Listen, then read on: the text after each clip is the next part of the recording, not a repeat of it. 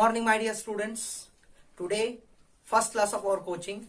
So in today's class, we are going to start first chapter of second PU chemistry, that is solid state. So in previous class, you have already studied regarding solids. You have studied regarding the matter. What is matter, guys? Matter is anything which has mass, which can occupy the space. Yes, that matter can be classified into three categories. What are those? Solid, liquid and gases. What are solid, guys? Solids are characterized by definite shape, mass and volume. Then what about liquid? Liquid do not have their own shape. They will take the shape of the container. Means wherever you put the liquid, they will take the shape of that container. Then what about the gas? Gases do not have the shape and size, but gases have mass. Gases, whenever you put into the container, they will settle in that container itself. That means they will also take the shape of the container. And in gases, the particles, constituent particles are very loosely bound. Yes, so this is regarding introduction of solids. So matter has three states: solid, liquid and gases. Among that, we are going to study in this chapter regarding solids. Now, firstly, we will study regarding what are the general characteristics of solids. That means what are the characters of the solids. So first only I told solids are having definite shape, size, mass and volume. So you can take any solid, they have definite size and shape, they will have a definite mass and also definite volume. So that is the first characteristics of solid.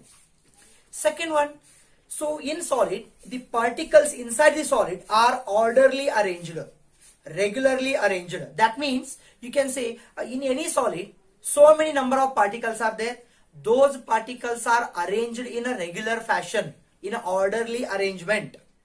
Yes, that is the second characteristic. First one, solids have a definite shape, mass and volume. Second characteristic, solids are having orderly arranged particles. So regularly or orderly arranged particles. And those are very closely to each other. The particles are very closely to each other so that they can bind the entire solid. That means the particles or the atoms inside the solids are very nearer. They are having very strong force of attraction so that this solid, they will give a definite shape to the solids. Third point, the solids have higher density compared to liquids and gases. Density means, you know, density means it is the ratio of mass divided by volume. Yes. So solids have the higher density compared to liquids and gases. Why? Because in solids I have told you, particles are strongly or closely arranged. As a result, they will have a larger amount of mass compared to liquids and gases. So if they are having larger amount of mass, mass divided by volume ratio will be more. Therefore, density of the solid is more compared to liquids and gases. This is the third point. Fourth point, in solids, they are not having translatory motion. Particles are not having translatory motion. They are not having rotational motion, but they have vibratory motion. Then what is translatory motion, guys? So the inside the solid, these atoms or the particles are move like this. Yes, zigzag path, anyway they will move. So they do not have that motion. That is called translatory. Okay. Then rotational motion. The particle inside the solid, they can rotate themselves. But that is not possible in case of solid. They do not have a rotational motion. Just they have a vibratory motion like this. Vibration. So that means solid, inside the solid, atoms or the particles do not have a translatory motion, do not have a zigzag path, right? And do not have a rotational motion like this. They only have vibratory motion. Yes, this is regarding solids. And in solids, fourth point is, in solid, they have a higher melting and boiling point compared to liquid and gases. This is why, because in solid, the particles are closely arranged, orderly arranged, and as a result, the two particles have the strong bond. To break that bond, we should supply some more energy. Yes, so let us assume this is a solid and we are having two particles or two atoms. Between two atoms, there is a bond. that bond is very strong in case of solid. To break that bond, we should supply more energy, nothing but more heat. As a result, so if you wanted to put a more energy, so they will have a higher melting point and boiling point.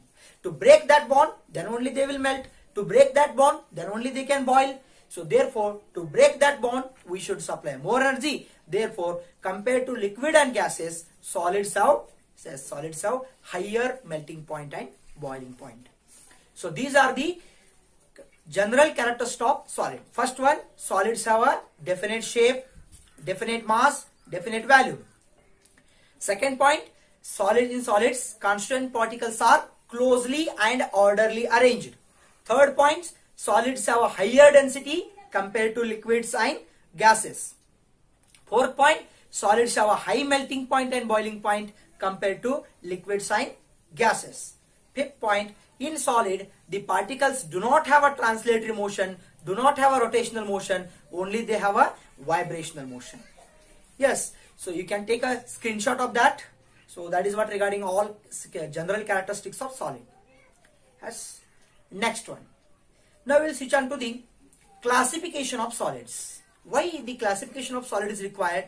See here guys, you can see here, this is a pencil. You can take out the pen, you can take out the marker. These all comes under solid, but they all have different character in them. So to differentiate these solids, we should classify the solids. Yes, solids are mainly classified into firstly two categories: crystalline solids, amorphous solids. Yes, in crystalline solids, again there are several categories. In crystalline solids, again they are classified into four categories: ionic solids, metallic solids, covalent solids, and network solids. Ionic solids, covalent solids, metallic solids. Yes, first one we will study regarding again that whatever the molecular solids are there. No, molecular solids are classified into again three categories: polar solids, non-polar solids, and hydrogen bonded solids. That is also called crystals also. Yes, molecular solids again classified into three types: polar, non-polar, hydrogen bonded. Yes, now we'll study one by one. First one, crystalline solids. What are crystalline solids, guys? Look at the name, crystals. It is just like a crystal, rubbish nature. Yes, crystalline solids are the solids which have, yes, orderly arrangement, long range ordered arrangement. Crystalline solids are the solids which have long range ordered arrangement. That means they have a systematic arrangement of the constant particles. In solid there are atoms. Those atoms are arranged systematically in long range order. Yes. So in crystalline solids, long range order arrangement is there, and very systematically particles are arranged. So crystalline solids, what are the characteristics of crystalline solids, guys? So in crystalline solid, you can take an example of NaCl, ice, quartz. These all are example for crystalline solids. Yes, what are the characteristics of crystalline solids, guys? Crystalline solids are having long range orderly arrangement. Therefore, they have definite geometrical shape. They have a particular shape. You can take any crystalline solid, they have a particular definite geometrical shape. First point. Next, crystalline solids are having sharp melting point and boiling point. Sharp melting point and boiling point means, that means at a particular temperature they will going to boil or they will going to melt. This is because of systematic arrangement, definite geometrical shape, they will boil or melt at particular temperature. That is called sharp melting point or boiling point. That means crystalline solids are having definite geometrical shape. Crystalline solids are having sharp melting point and boiling point. Third point is crystalline solids are anisotropic in nature. What is this anisotropic, guys? Means anisotropic means if you measure any physical properties like electrical conductivity, refractive index, chemical conductivity, etc., they will going to be different along different direction. That means if you measure in a different direction, you will get a different refractive index, different melting, electrical conductivity, etc. This nature is called anisotropic nature. Solids are anisotropic in nature. Crystalline solids are anisotropic in nature. What is anisotropic, guys? Anisotropic means physical properties like a refractive index, as electrical conductivity, chemical conductivity are different along different direction. So you can see that diagram. In the diagram, when you come from B to A or A to B, you are getting only blue atoms. Yes. When you come from C to D, in that direction, you are getting both pink and blue atoms. That means when you come from A to B direction, you are getting only blue atoms. No pink atoms are there. And when you come from C to D, you are getting pink and blue, both the atoms. That means in a different direction, you are getting different number of atoms. In a different direction, different number of atoms means you are getting the physical properties like a refractive index, electrical conductivity also different along different direction. If you measure from A to B, the electrical conductivity is different. Same crystal itself, but different direction, different value we are getting. So therefore, in crystalline solids are anisotropic in nature. I hope you got the point here. So this is regarding crystalline solids. Now, now amorphous solids. In amorphous solids, in crystalline solids, what I told you, they have a orderly arrangement with long range order. Similarly, in amorphous solids, the constituent particles are not orderly arranged, but they are not long range order, they are short range order. So up to certain point they are getting orderly arrangement. After that, that order arrangement breaks. Random arrangement is there. Amorphous solids are the solids which are short range orderly arrangement. They do not have a long range, they have a short range. Up to some point only they are getting order arrangement. Yes. So in crystalline solids we have studied, they have a definite geometrical shape, but amorphous solids do not have a definite geometrical shape. Yes, so we'll discuss regarding the characteristics of amorphous solids. Amorphous solids characteristics, first one, they do not have a definite geometrical shape. Yes, if they do not have a definite geometrical shape, then as they have a sharp melting point or boiling point? No. So in amorphous solids, they do not have a sharp melting point and boiling point, because they do not have a definite shape. Means when you put a heat, they will not melt at a time. Some of the portion will melt first and remaining portion will melt next. That means they do not have a sharp melting point and boiling point. Regarding amorphous solids I am talking about. Yes, so in amorphous solids you can take an example of PVC, polyvinyl chloride, plastic, and also you can take a glass also an example for amorphous solids. Next characteristic or characteristics of amorphous solid is that they do not have a definite shape, they do not have a sharp melting point and boiling point, and they are isotropic in nature. You have studied in crystalline solid, they are anisotropic, but amorphous solids are isotropic in nature. What is isotropy, guys? Yes, physical properties like a melting point, boiling point, and yes, just like a electrical conductivity, chemical conductivity, and refractive index are different along different direction, means that is called anisotropy. Same along different direction means it is isotropy. That means amorphous solids are isotropic in nature. That means physical properties like electrical conductivity, refractive index are same along different direction. This is because in amorphous solids you move anywhere in any direction, you are getting same number of atoms. In crystalline solids, the number of atoms are different, but in amorphous solids, you can move in any direction, you are getting same number of atoms, therefore you are getting same refractive index, same electrical conductivity, same magnetic conductivity. Therefore, amorphous solids are isotropic in nature. Yes? After this, we are going to study the some difference between amorphous solids and crystalline solids.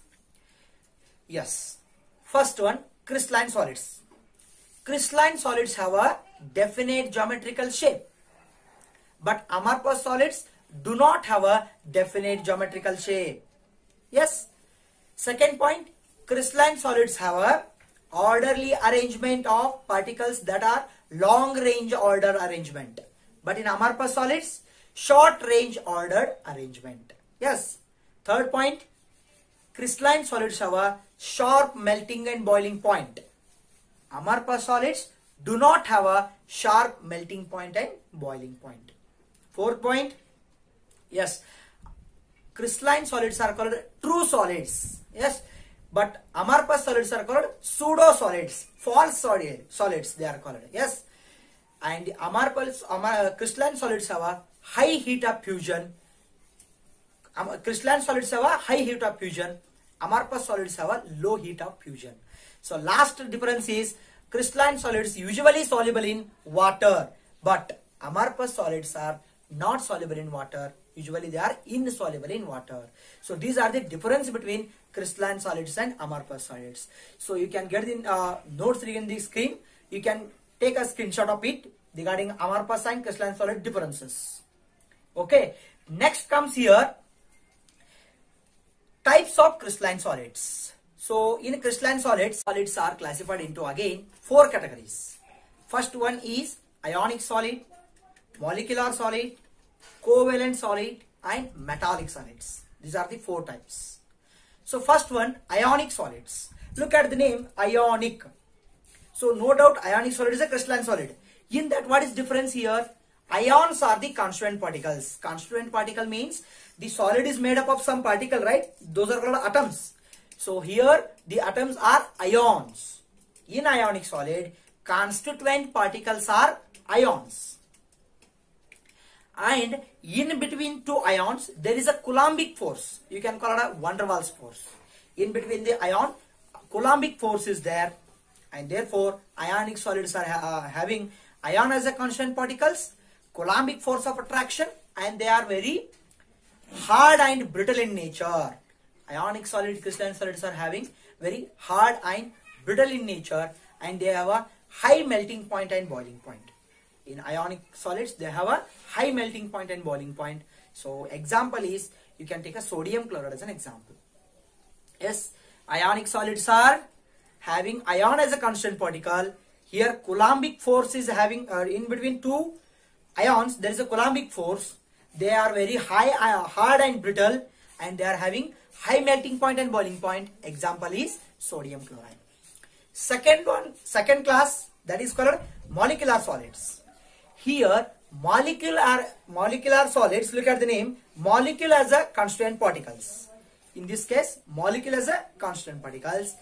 And here the between 2 molecules, there is a weak van der Waals force of attraction. Which one? Weak van der Waals force of attraction is there. And again, these molecular solids are classified into 2 categories: non-polar crystals and polar crystals. Yes, in non-polar crystals, van der Waals force of attraction is there between the 2 constant particles, and in polar crystal, there is a dipole moment is there between 2. So in both these are comes under molecular solids. In molecular solids, they are having molecule as a constant particles. They may again non-polar or polar. If non-polar, then van der Waals force of attraction. Polar, then dipole moment as a force of attraction. They are very soft and in nature and brittle in nature. So non-polar solids are soft, polar solids are brittle in nature. So next one, they are having low melting point and boiling point.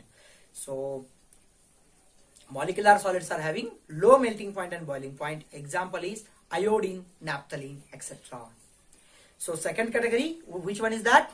Second category is molecular solids. In molecular solid, molecules are the constant particles, and here again 2 types are there: non-polar molecular crystals and polar molecular crystals.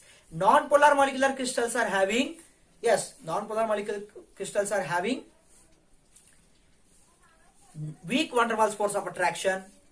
Polar molecular solids are having, yes, what is that? Dipole moment. Next, non-polar molecular crystals are having soft in nature. Polar molecular crystals are having very brittle in nature. So in both the case, example is iodine and naphthalene. Third one, covalent. covalent solids. Here constituent particles are atoms. In covalent solids, constituent particles are atoms. That means covalent solids are made up of atoms. Here in between two atoms there is a covalent bond. In between two atoms there is a covalent bond. Next one, they are very hard in nature. They are having very high melting point and boiling point. And example is diamond and graphite are examples.